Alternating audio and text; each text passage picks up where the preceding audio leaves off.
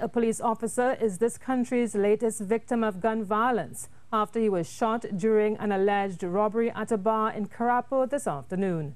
32-year-old Police Constable Kryston Ramirez was at Classy Bar in Carapo at around 2:30 when two men entered the establishment and announced a robbery.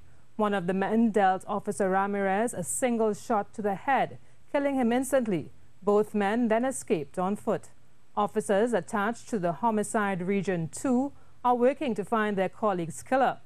In a press release issued shortly after the incident, the TTPS offered condolences to the family of the slain police officer. PC Ramirez was attached to the Guard and Emergency Branch of the TTPS located in Aranguez. His killing has pushed the homicide toll to 509 for the year. Minister of National Security Stuart Young says the government will not be deterred in carrying out its lawful duties and responsibilities as they tackle criminal elements in the society.